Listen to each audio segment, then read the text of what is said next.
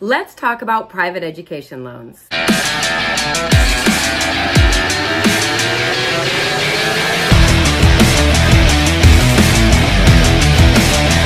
Hi everyone, I'm Tina Steele, the FAFSA Guru, and if you like what I have to say, be sure to subscribe to my channel by clicking the link below. Private education loans are there and available to help you close the financial aid gap.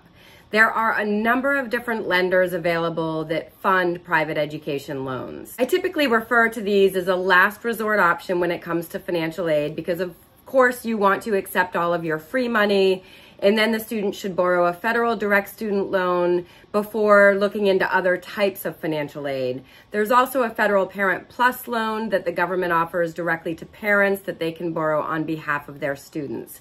But if you're being faced with financial aid gap that financial aid is not covering, borrowing a private education loan is an option. With these loans, students can borrow one in their own name, but they typically need a cosigner because of their age and limited credit if they're a dependent student. And also parents can borrow some of these private education loans in their name on behalf of the student. Now, the nice thing about these loans is that you can borrow the total financial aid gap. And what I mean by that is you take the cost of attendance of the college all in, so tuition, fees, room and board, books and supplies. Let's say that cost is $60,000. You subtract the financial aid that's offered to the student, which would be the scholarships and free money, work study, and the federal direct student loan. Once you apply all of that financial aid to the student's account and all of that cost of attendance, then there's what's left over that we refer to as financial aid gap. With a private education loan, you can borrow this total financial aid gap. So if the student receives a financial aid offer of $25,000, the cost of the college is $60,000, that means the student could borrow $35,000 in a private education loan, or the parent could borrow that amount in a private education loan.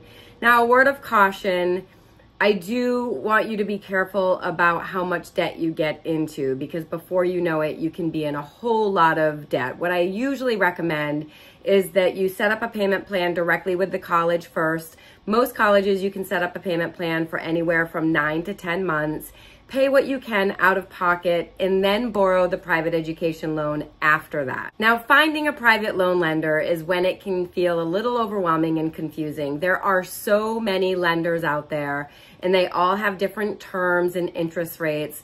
So it really comes down to you kind of shopping around and maybe applying for a few different ones and seeing what they come back with and which one might be your best option. Personally, what I recommend is borrowing a private education loan through a credit union.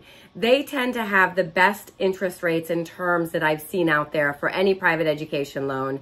And I actually partner with an organization where you can input your information and then they will shop around 2 or 3 different credit unions for you to determine what your options are. And then they'll send you that information and you can compare the terms and interest rates and see what your best option might be. In many cases, when I see students using this option and getting the comparison of a few different credit unions, the rates tend to be even better than like the federal Parent Plus loan, depending on your credit. And as I mentioned, there are a lot of other private education loans out there, but credit unions have some of the best rates around. So if you're interested, you can find the link in the description of this video to use the organization that I partner with and have them do a little shopping around for you with some credit unions. I hope that helps. Thank you so much for watching. And as always, I offer a free initial 10-minute consultation call with anybody that I've never worked with before. You can schedule that directly through my website, thefafsaguru.com.